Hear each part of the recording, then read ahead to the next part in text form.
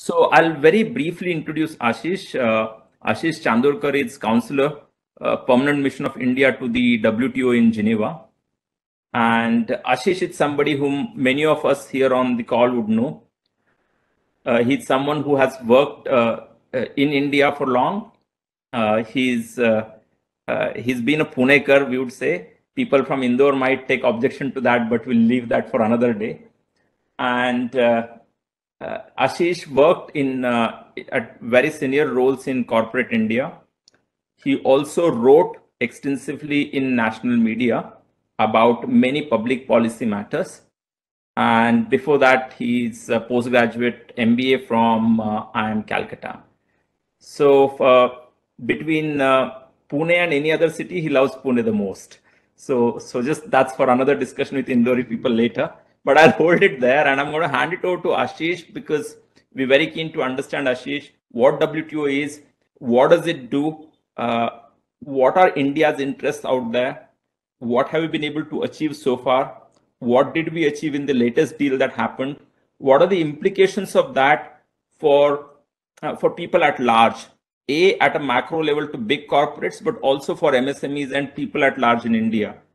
So very keen to hear all of that, and it'll be interesting to hear how did the negotiations go, to the extent you can talk about those. So over to you, Aashish. Yeah, thanks Prashant, and thanks Sudhanva for organizing the session. So WTO is essentially the body which was formed from the GATT times, the General Agreement on Tariffs and Trade. GATT as a global trade consortium was an outcome of the post-World War II era, when the Bretton Woods institutes were formed, like World Bank, IMF, and the GATT was the third pillar of that, focusing on the tariff reduction and promoting not like borderless trade, but easy movement of goods. So GATT formed in 1948. India was a signatory, a formative member of GATT. And when it transitioned to WTO, which came into being in 1995, again, India has been a member of WTO since the very first day of the inception. So WTO today has 164 members. European Union, the 27 countries of the EU have got dual membership. So the EU is a member in itself, and then each of the 27 countries are also members. So 164 includes all those countries plus EU as well as a single member.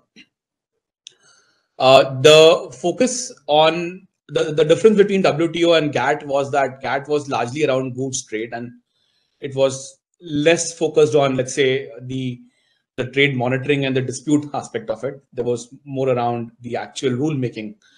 The WTO agreements also focus on services, on intellectual property, and also the function of WTO is not just to have to make trade easy, which is of course one of the pillars, but it also looks at the development aspect of trade, the monitoring aspect of trade, and the dispute settlement aspect.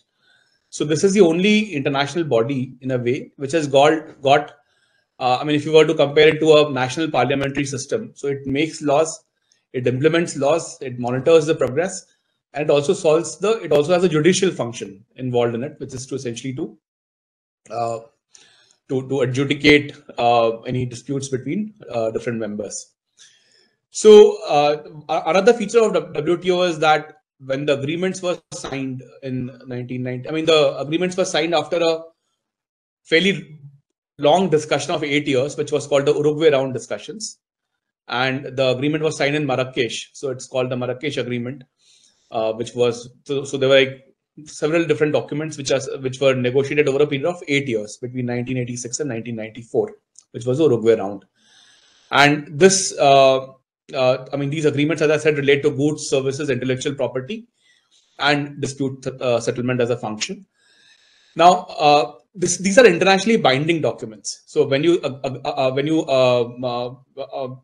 enter an agreement in WTO, it is like because it has got a dispute function built in. It is like a judicial. I mean, it's like it's an obligatory function that you have to follow. Otherwise, there could be judicial repercussions.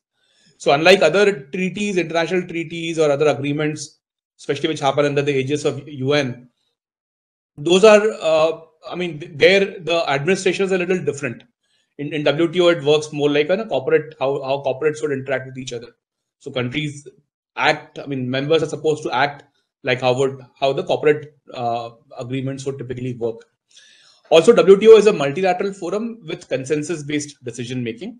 All 164 members have to agree to something before it is enshrined as a legal document.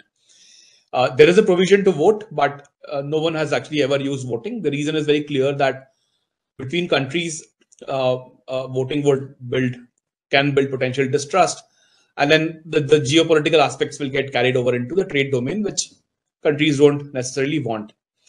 Of course, when the WTO was formed, just to rewind a bit of a history, in 1994, 86 to 94, when the negotiations happened, this was also the peak period of globalization, right? Like the world was coming together.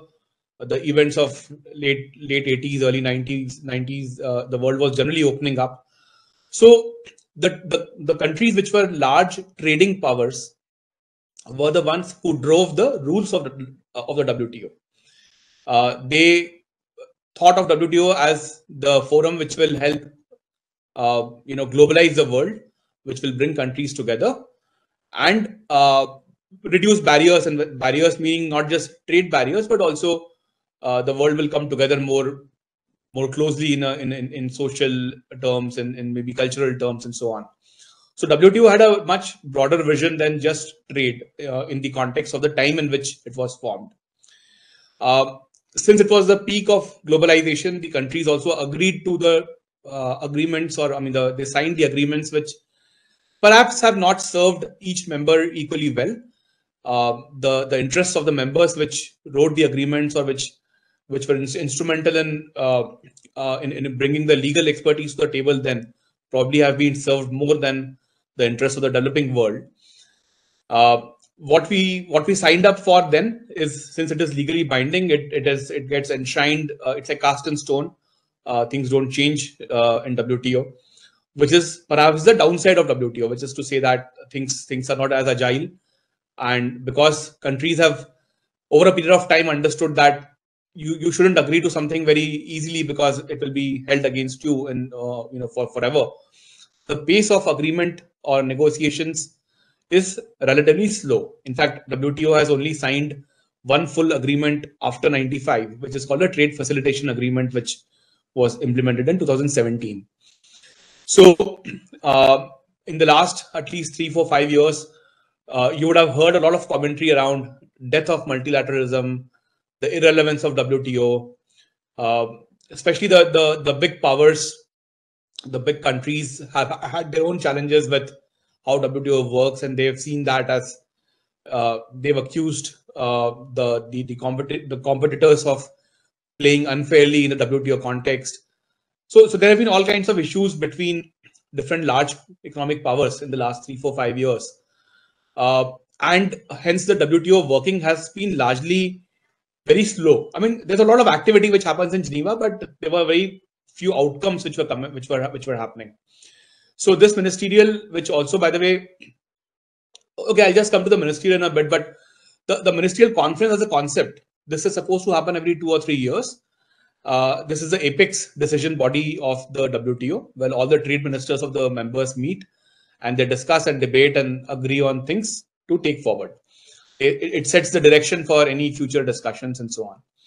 There's also the General Council, which is the next level body where all the ambassadors of each member to the WTO. So, for example, all 164 members maintain a mission to the WTO. So, like I work with the permanent mission of India to the World Trade Organization. Similarly, every member maintains a mission. A mission is headed by the ambassador, and then there are other officials in the setup. So the ambassadors all meet in the General Council, which you can think about as maybe the Security Council in the UN sense, or the General Assembly of UN. So you can think about in those terms. It's more like General Assembly actually because it's fully represented. So it's not a selection of members; it is full coverage of members.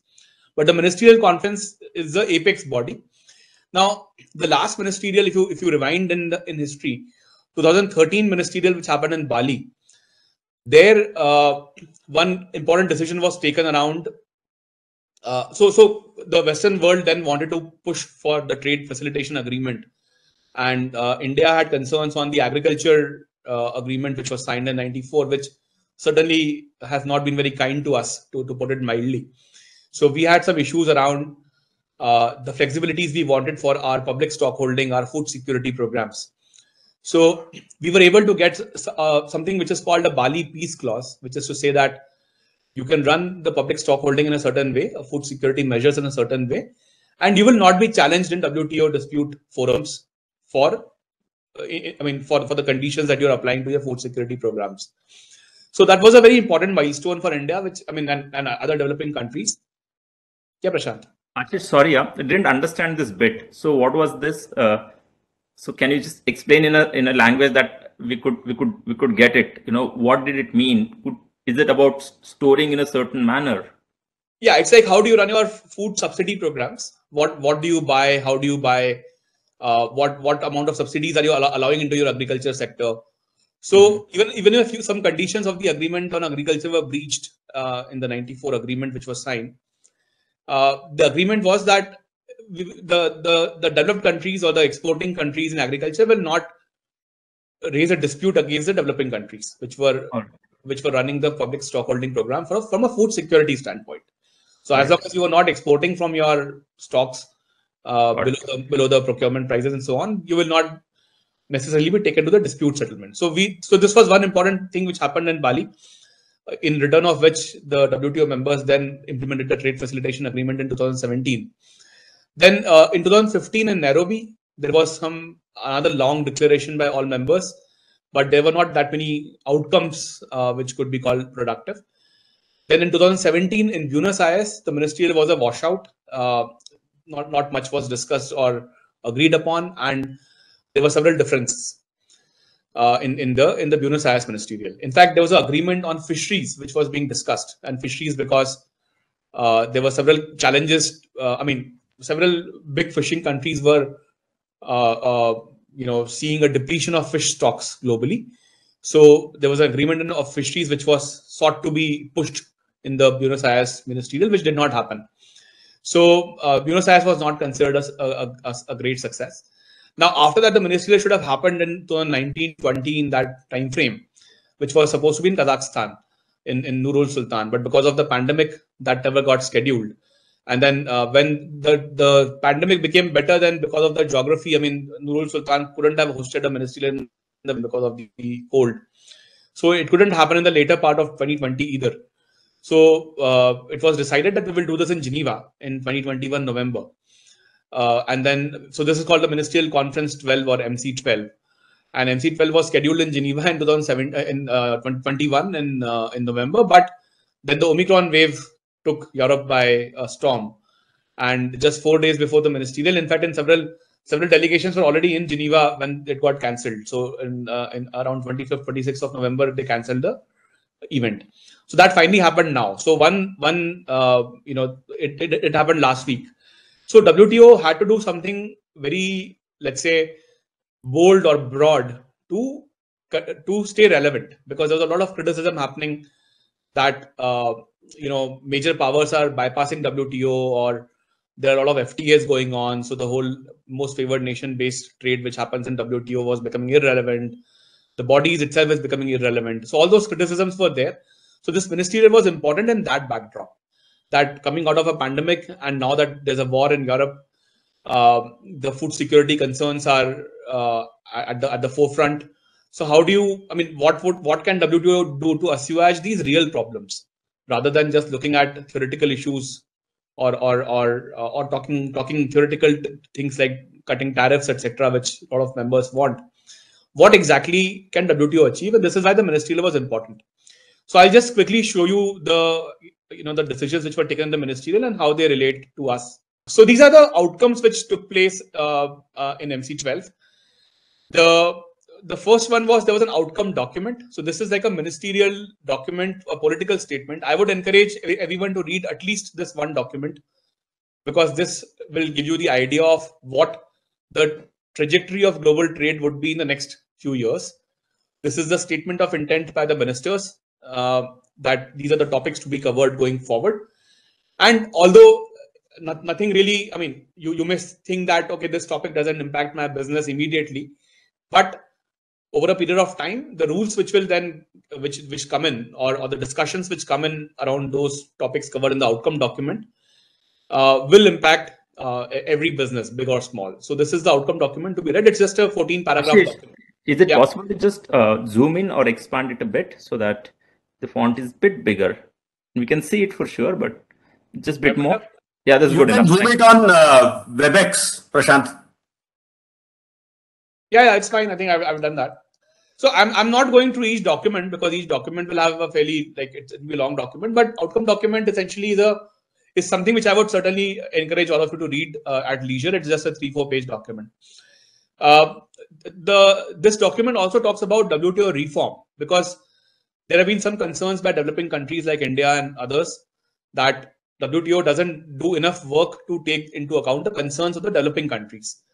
When you want policy space for industrialization, when you want, let's say, the dispute settlement to work properly, when you want to reduce the non-tariff barriers, when you face non-tariff barriers in developed countries. So I mean, those of who have worked in the global trading system would know that the developed countries may have low tariff, but they have a lot of non-tariff barriers in terms of standards and the other rules and regulations like sanitary measures and phytosanitary measures, technical barriers to trade.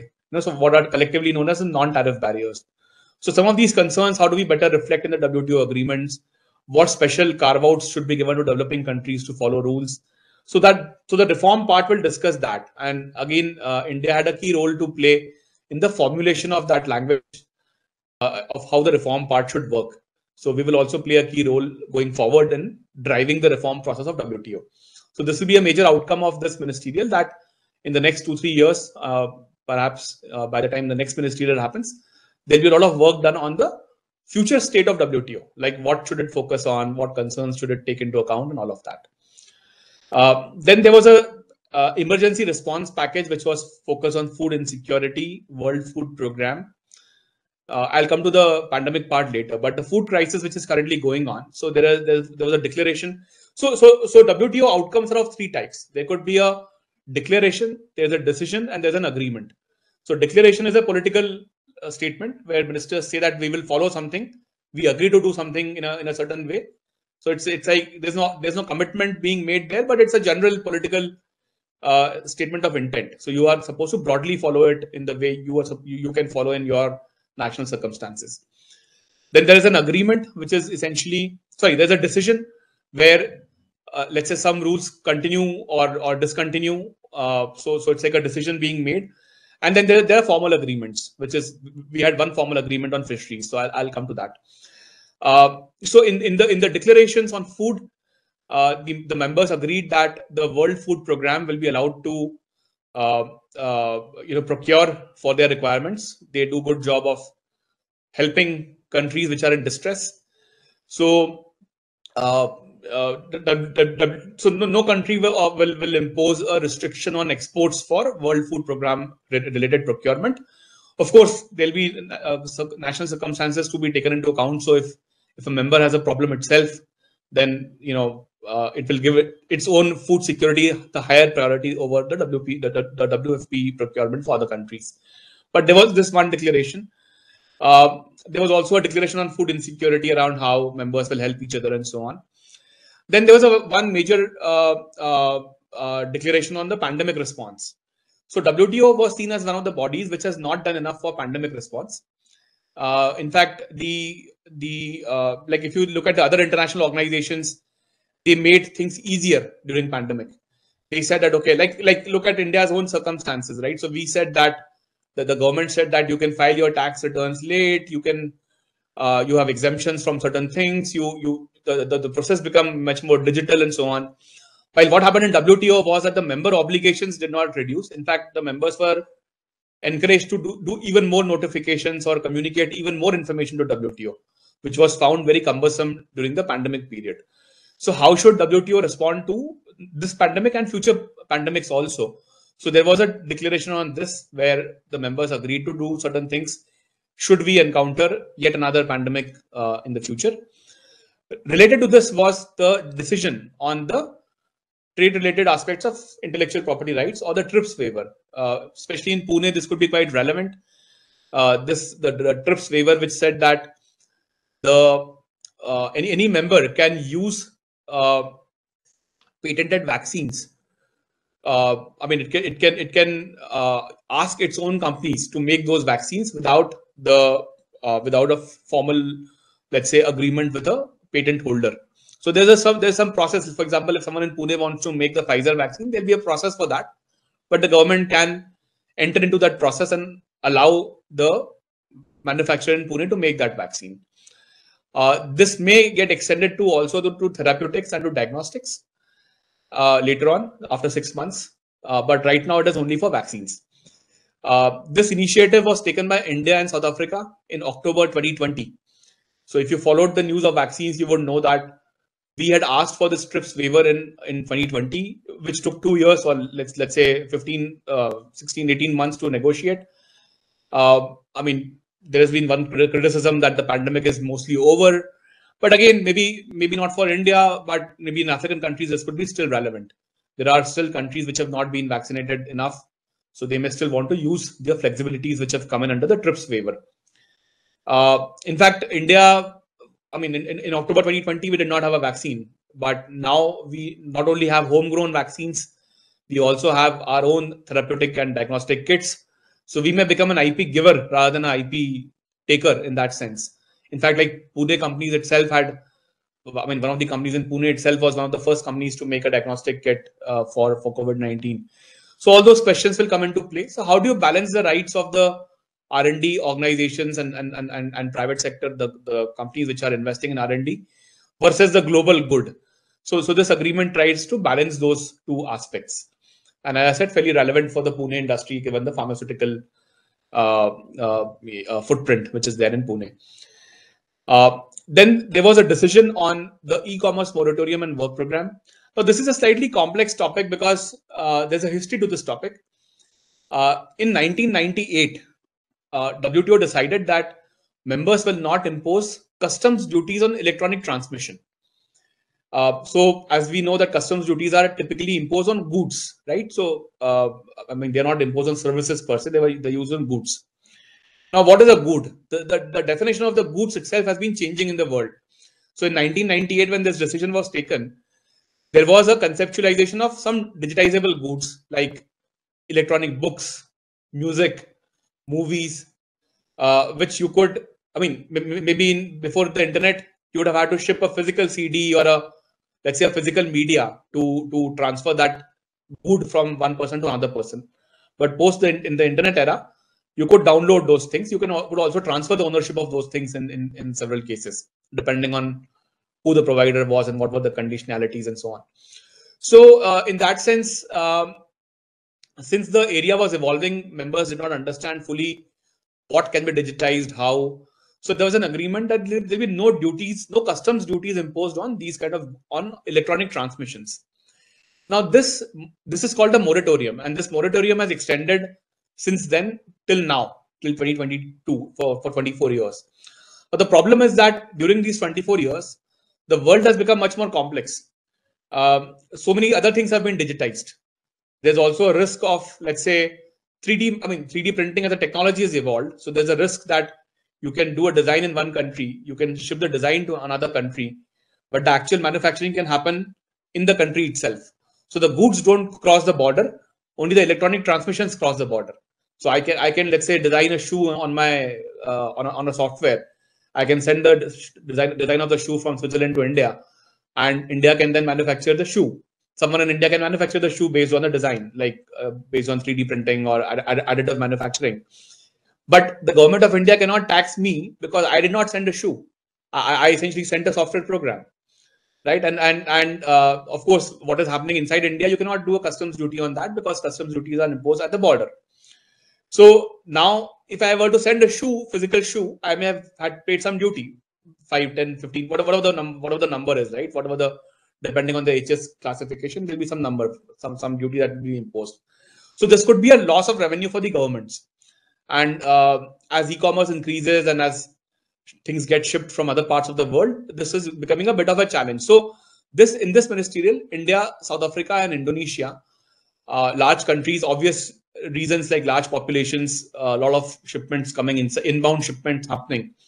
So we tried to resolve this issue as to what is the scope of this moratorium? What exactly are we imposing the moratorium on? And we tried to force the issue. Finally, it was agreed that we will extend it by 2 more years. By March 2024, we will make a decision on what exactly is the meaning of electronic transmission, what should the moratorium cover, and what should it not cover. So we've been able to push the point that we need to have a scope definition of this moratorium. On the converse side, some developed countries which will get majorly impacted. Let's say if the moratorium was to go, the e-commerce, the large e-commerce, the big tech companies would have got negatively impacted. So they were pushing their governments that this moratorium has to be extended. Now, and the developed countries were also in a way indicating, I wouldn't say threatening, but they were indicating that, let's say, even the services exports should be covered in this. So, for example, if software being written in Pune for a bank in New York will then become subject to customs duties. And our argument was that software is not goods. Software is essentially a service export. So how can you, when you say the term customs duties, the custom duty applies only to goods. So how can you tax services? So there were some conflicting interpretations, and let's say each country was trying to maximize its position and indicate to other that you will also get harmed. So don't let the moratorium go and so on. So there was some, let's say 3-4 months of solid, politicking and debates and discussions which happened. But as of now, as it stands, till March 2024, the moratorium stands. It will go away in March 2024 if there's no decision on the scope. So we will now have to work towards a definition so that things are very clear in the digital world. We also, of course, want to preserve India's policy space. Of course, we understand that India also is a major exporter of services, but we also want to ensure that technologies like 3D manufacturing, etc., should not kill the small industries in India. It shouldn't be that everything starts getting shipped as designs, and then basically a local manufacturer is able to replicate that with the design, which essentially would, the foreign company can open a local office and a subsidiary can manufacture it in India, which could then impact the local manufacturers. So we don't want that to hit the industry, and this issue will be resolved with that criteria or that consideration in mind. Finally, there was a fisheries subsidies agreement. Aashish, yeah. So sorry. So how exactly would this be stopped? I appreciate the point you're making that if the large 3D printers come here in India, let's say they're placed in Pune, then some of the work that our MSMEs are doing, it could be done by those 3D printers.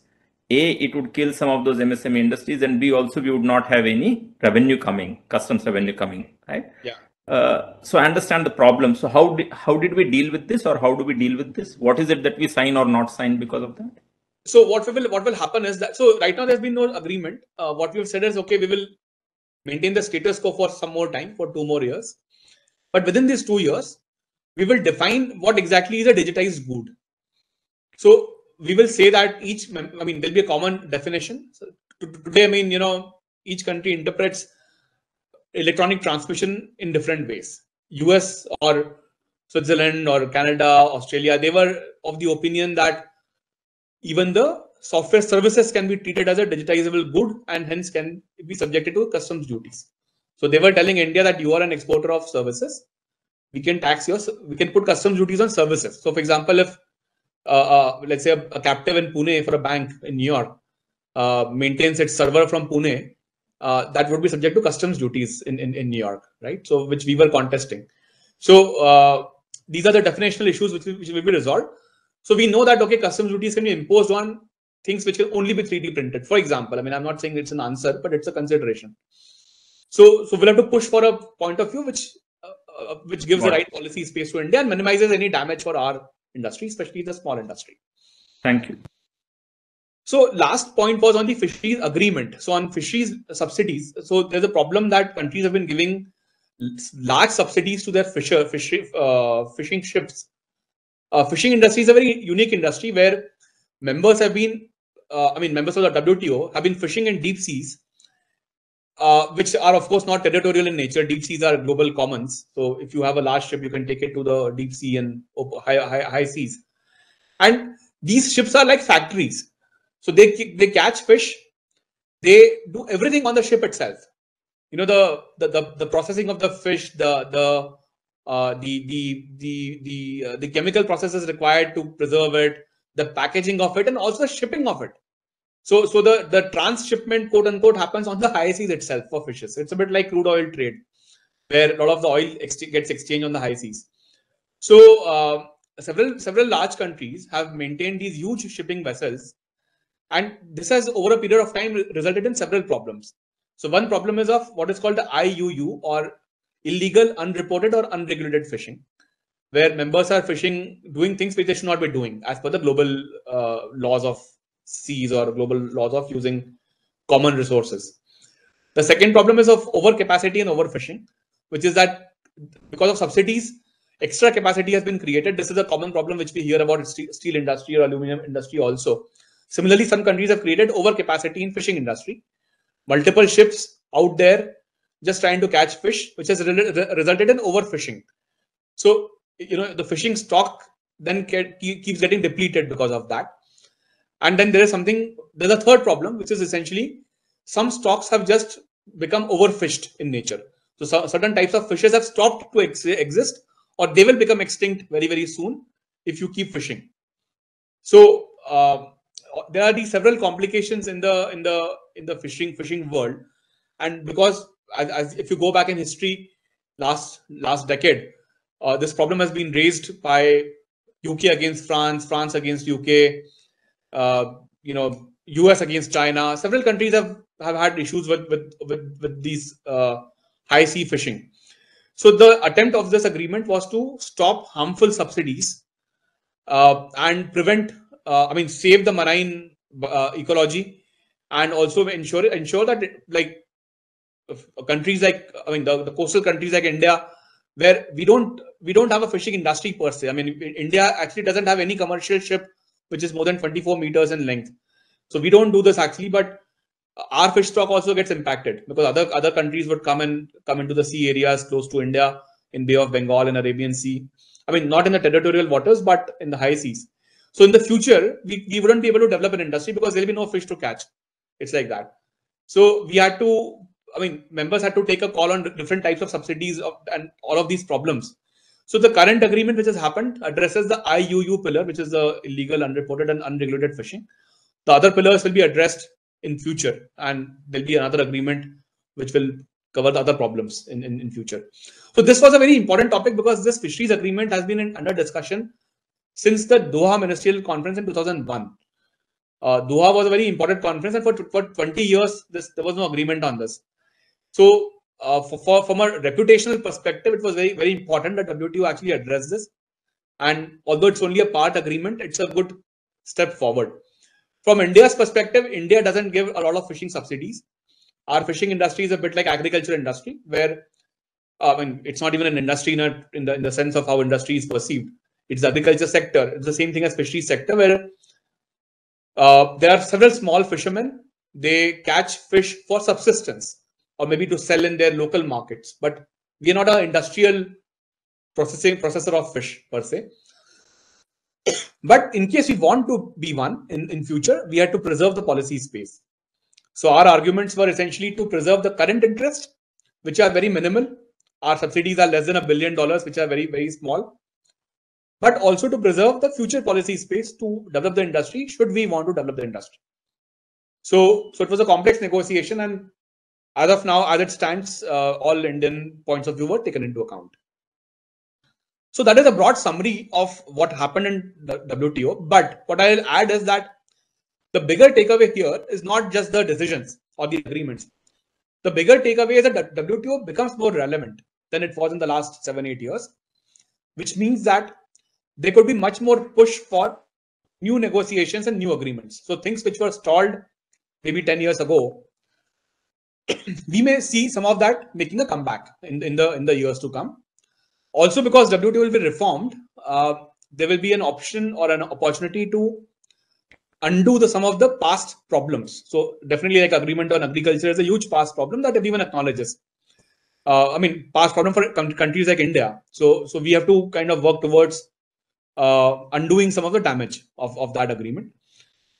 Things like subsidies agreement, technical barriers to trade, some of these things will come under discussion. So what will happen is that because all these 7-8 things which happened, they will give a moral high ground to WTO to start working again.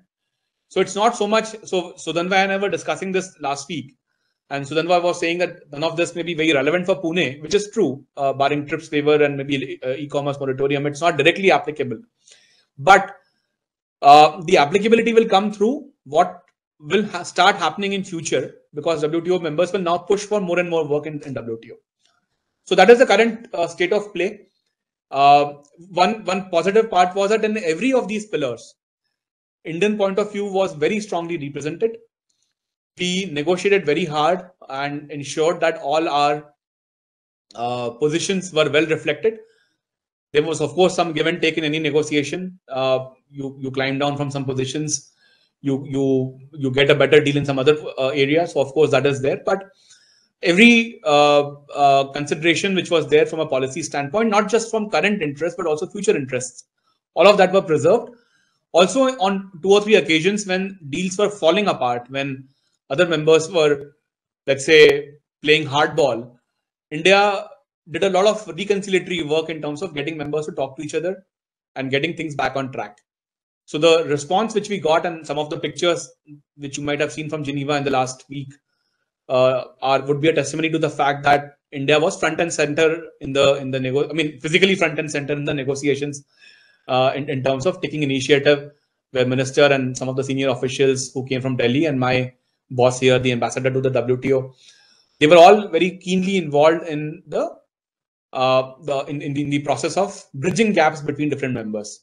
So I think that in that sense, India now being a 5th largest economy, 3 trillion economy, 11th largest exporter in the world, based on the 2021-22 figures. So we have a role to play, and that role was very strongly underlined and reiterated through this ministerial, and that can only improve from here on. So what we missed in 94, which is to influence the trade rules, we may now have a fresh opportunity to influence those rules as they are rethought of in the WTO reform bucket in the next 2 to 3 years. So that is the overall, let's say, perspective of what happened, and I'm happy to answer any questions. Thank you so much, Aashish. I think this is wonderful. And I'm glad that we have recorded it so that we can go through it again. I'll start with a couple of questions, but I'll highly encourage if any one of the others have any question, they can just raise the hand, put the question in the chat, or there are not many of us here, so we can always kind of also switch on your audio and speak. So Aashish, just want to get a couple of clarifications for my own better understanding.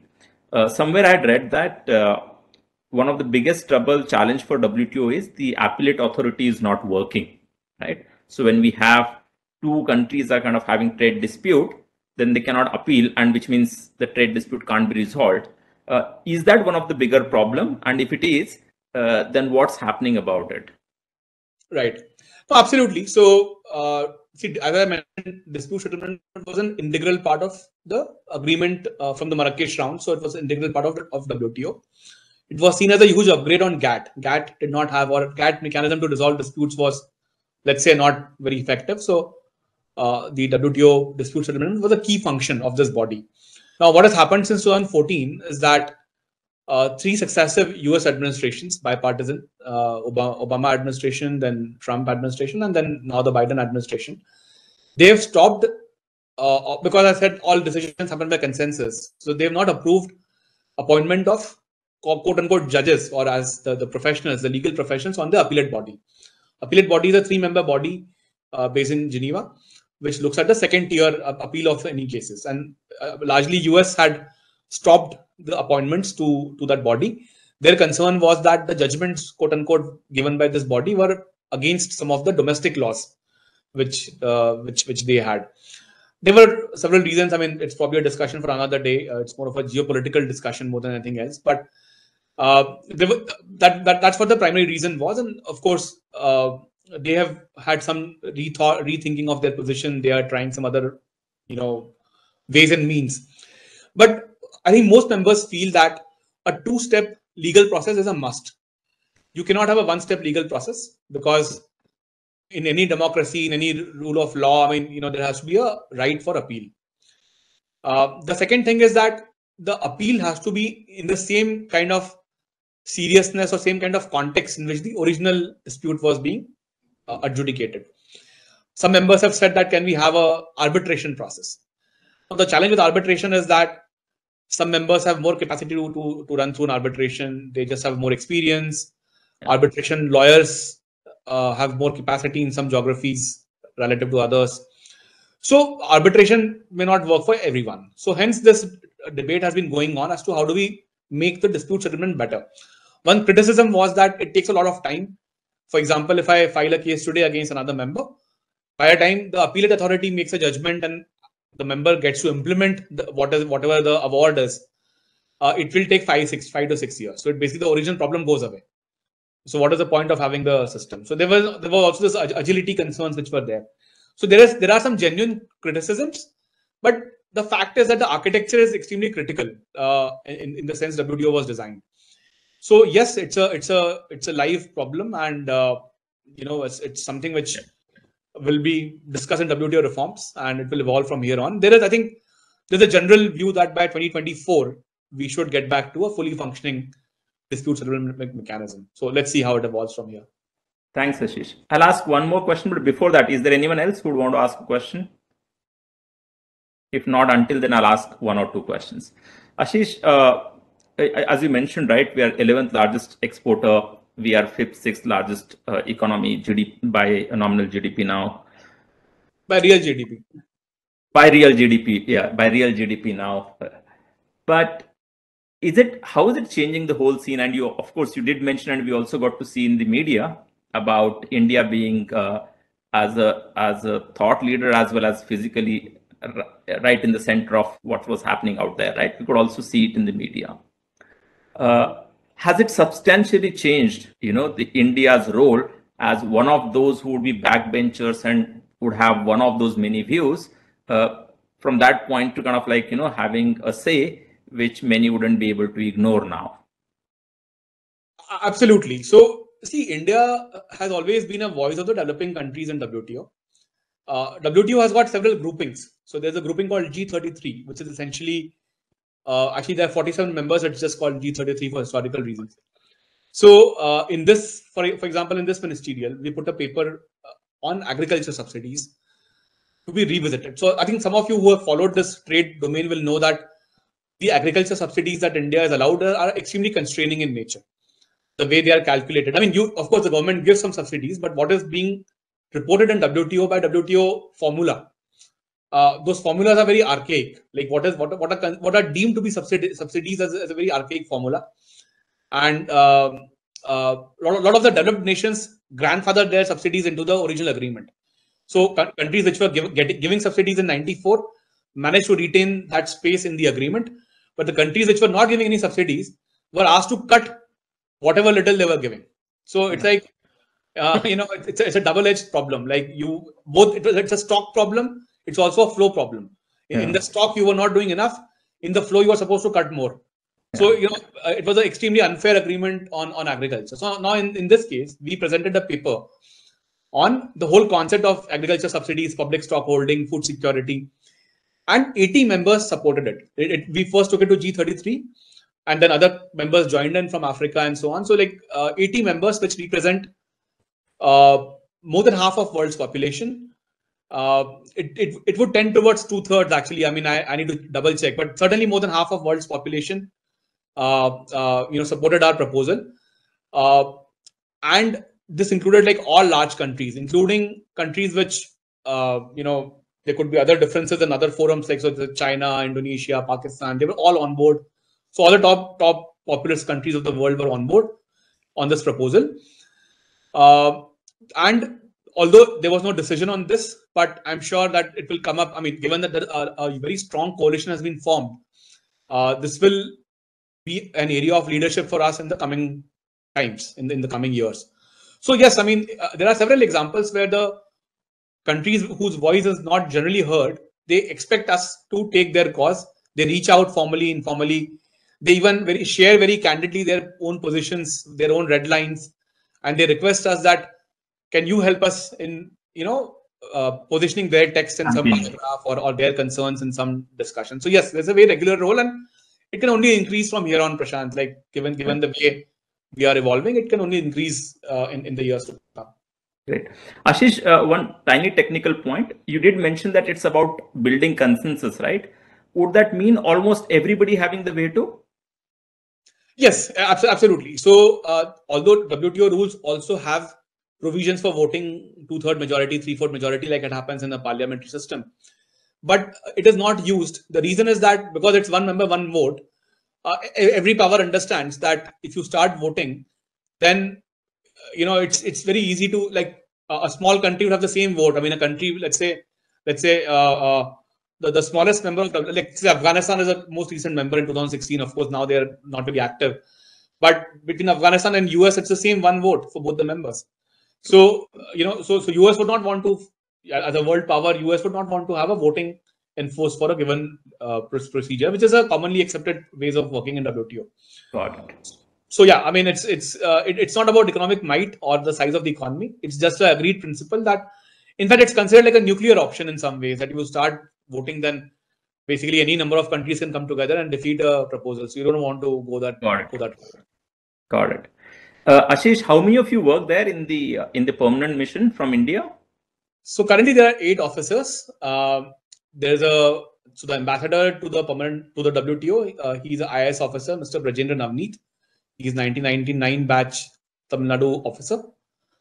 Has worked in Tamil Nadu and in Delhi extensively. Was in the PMO for several years before he was appointed here. And then there are 7 other officers. This is a very mixed mission. This is a very interesting mission because there are IFS officers. There's someone from Indian Railways Traffic Service. There is Trade Service. There is Economic Service. And then I'm from the corporate sector. I'm like the experimental candidate, coming from the outside world. So it's a very mixed mission, but it's also a very nice experience to work because everyone brings a very different perspective and a very different context from the past life experiences. So much more easier to work with relative to a very specialized area and a very collaborative mission. So as your friends, we would want to know these 2 questions. I'll ask them together so that you can respond to them. But that's more as friends. One, what has significantly changed as you moved from corporate life to a life of a diplomat, so to say? And second, what is it that you're missing in Geneva that you would get in Pune, but you're not getting in Geneva? So, I mean, lots, but what's top of mind? The second one is easier. I mean, because of the disruptions to Chitle's courier services, a lot of stuff which was supposed to be available in Geneva is not as easily available. So I'm hoping that some of the food stuff becomes, relatively easier to get into Switzerland. And of course, meeting friends and having our regular conversations as we used to have in Marriott and so on. So I think that's something which is, a gap. But the first one, which is a more kind of important and a more broader question. So it's a very different experience. It's a privilege to represent the country, to put the country's position forward, both in the multilateral forums and in the bilateral discussions, which take place very routinely in Geneva. I mean, Prashant, you have lived in Geneva, so you know that there's a constant engagement which keeps happening here in terms of, countries talking and exchanging views and so on. So it's a privilege to be doing that on behalf of the country. It's also a very different working style. Governments work and think very differently for good reason. You cannot undo things very easily. So when you decide something, you have to be very sure that, yes, that is what you want to do or say or represent. So there are very formal protocols and very formal ways of working, which took some time, of course, for me to adjust to. In a corporate setting, you're always chasing targets. You're always trying to chasing numbers. So it's easy to say what is your KPI. Yeah. But in a setting like this, especially where things move slowly, how do you define the right KPIs? How do you mentally program yourself to say that, okay, you have succeeded or not succeeded? So I think that evaluation, it took a bit of a time, but of course, great experience. And as I said, because it's a very mixed mission, officers come from different, parts of the government. there's a lot to learn from individuals. Like people have a very unique knowledge about different things. So it's been an immense learning experience for me over and beyond my work itself, which in itself it's quite fulfilling. But a lot to learn about the government and how things work. So, I mean, on a personal front, it's a difficult transition, let's say a difficult adjustment. But in the professional front, it's immensely rewarding. Hey, great to hear that. If I could have a couple of questions. Sir? Yes, Sunanwa, please. So, in terms of the recent engagements at the ministerial, you did allude to some of that, and we chatted about it. The IPR waiver on the COVID, the vaccines, and potentially extending it to the therapeutics, which possibly also have a bearing on our business prospects. So that is one question. If you could elaborate a bit on this. And also there has been some sort of a discussion about the formalization of the entry of the corporate sector in the negotiation or discussions at some forum of WTO. So if you could discuss about it. Sure. So on the TRIPS waiver, Sudhanva, because what will happen is that after this decision, a member can ask its industry to make vaccine which is patented elsewhere.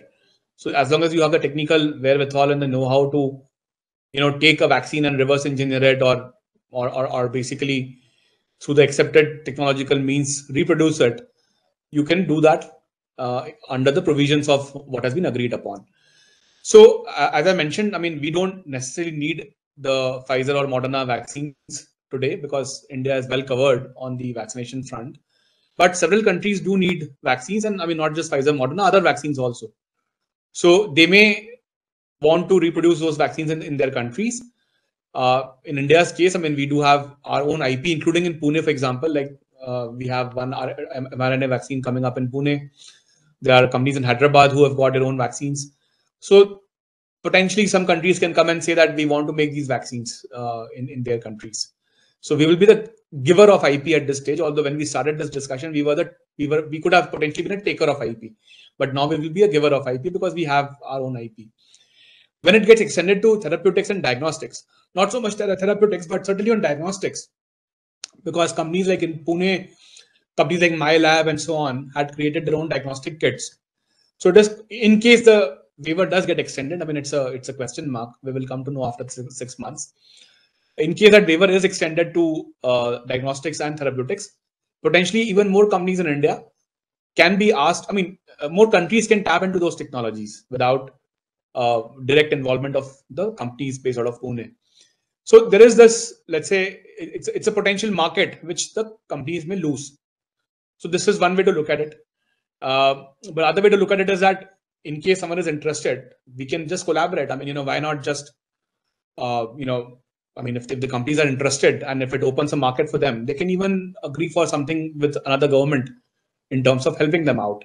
So it depends on how the companies play the game when the situation arises. It's a little too premature to say because this may become a company by company specific situation. So we will know in the next few months.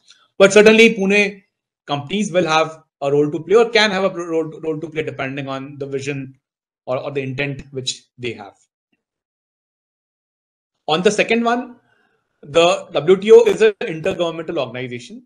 There is no role for private sector or any other third party to come and negotiate.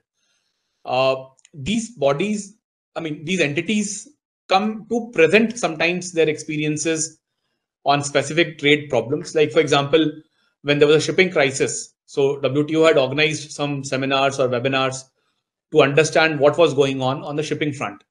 So then some of the large shipping companies were invited to talk their experiences, what their challenges were, how they were responding to government requests and so on. So there could be a situation where WTO invites these members, but directly speaking, there is no role to play.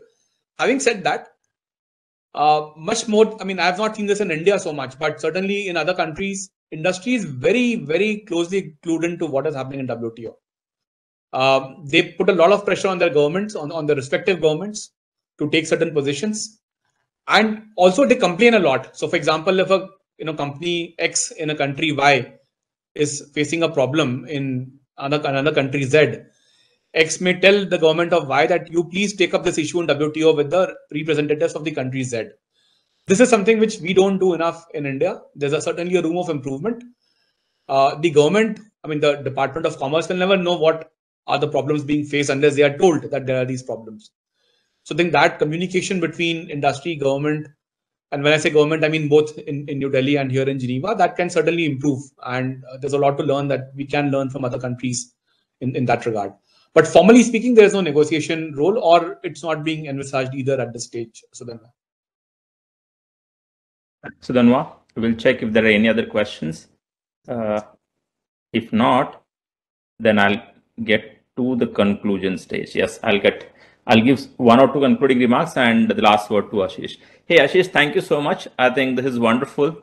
And look, we would want to keep coming back to you so that we do one or two more of these as we progress, so that we build some understanding of what's happening out there in Geneva. We would love to come there and listen to all of this, but for now we'll do digitally, and that's fine. Thanks, Prashant, for inviting. I think it's always nice to speak in a Pune forum. I will just say that a lot of people ask what exactly WTO does, right? Like, what is the role? Like, how does the company get impacted by what WTO is doing? So the way I would say is that if you were to look at the global trade architecture, you can think of WTO as a chief strategy officer. The chief strategy officer would never go and implement something unless asked for, right? So in this case, the board is essentially all the participating members, sovereign countries, and they are asking the CEO could be, you can say, it's probably not a right analogy, but maybe the director general is the closest to that role. But the organization acts like a CSO, where they are trying to create the rules and frameworks for future operations.